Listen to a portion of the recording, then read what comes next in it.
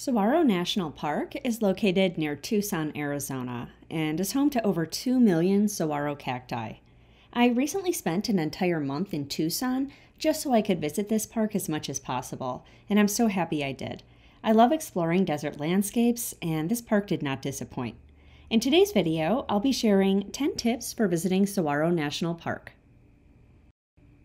My first tip is to be aware that Saguaro National Park is divided into two sections, Saguaro West on the western side of Tucson and Saguaro East on the eastern side of Tucson. I highly recommend that you visit both sections of the park with whatever time you have. It'll generally take about 45 minutes to an hour to go from one side of the park to the other, depending on the day. My second tip for visiting Saguaro National Park is to arrive early. The sunrises in this park are outstanding, and you don't want to miss your opportunity to see one. And just a quick note, there is no filter on this clip. That is actually what it looked like. This is the Desert Discovery Nature Trail. It is a paved trail about half a mile, and it has incredible views in the early morning at sunrise, as you can see from this beautiful pink sky behind me. And both sides of the park are equally impressive for sunrise. You honestly can't go wrong. Tip number 3 is to stop at the park's visitor center. So this is the Saguaro National Park Visitor Center, which I believe opens at 9. It is not quite 9 a.m. yet, but there's still lots of informational signs to see, and it's a beautiful view out here, and the restrooms are open if you need to use those. This is also where you'll pay the park entrance fee if you don't have an annual pass, and you can also pick up a park map here as well. Tip number 4 for visiting Saguaro National Park is to walk the Desert Discovery Nature Trail. Whether you make it here for sunrise or not, this short trail is one of my favorites in the park, and it's honestly great any time of day. It's less than a half a mile, paved, and it's completely flat. It's also dog-friendly. This trail gives you plenty of opportunity to see saguaro and other cacti up close. Tip number 5 is to make sure you make the drive along Bajada Loop Drive. This is a 6-mile unpaved road in Saguaro West. And while the road is not paved, most passenger vehicles will be just fine. I drove my Fiat 500 down the road and came out unscathed. Along Bajada Loop Drive, you'll find some of the park's most impressive landscapes, along with the popular Valley View Overlook Trail and the Signal Hill petroglyphs.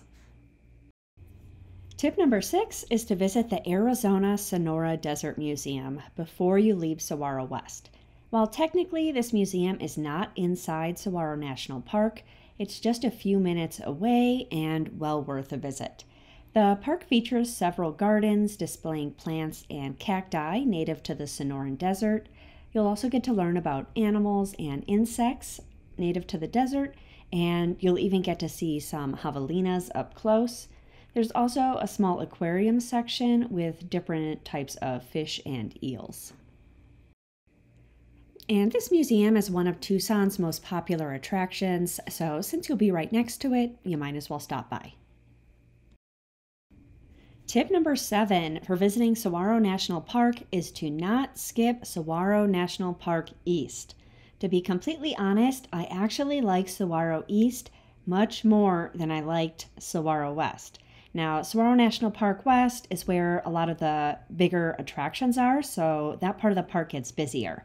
But the east side of the park is quieter and more peaceful, and I just think this side of the park has a completely different feel than Saguaro West. So I wouldn't skip this. If you have the time, definitely make a point to come out this way.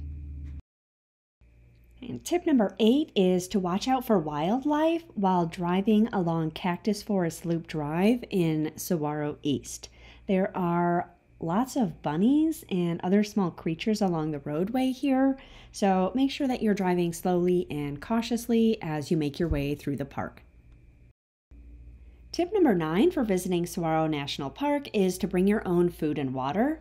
There aren't any restaurants or anywhere to buy food or drink inside the park, so be sure to bring snacks and plenty of water, especially if you'll be doing any of the hikes during your visit. There are multiple picnic areas on both sides of the park that you can use as well. And last but not least, make sure to stop by Javelina Rocks while exploring Saguaro East. This was my favorite spot on both sides of the park because you can't beat the views from here. It's also a great place to spot local wildlife like lizards and javelinas. Javelina Rocks is also the perfect place for a sunrise or a sunset. It's just a quick 3 to 5 minute walk from the parking area up to the top. Once there, you can climb up on one of the rocks and just enjoy the view.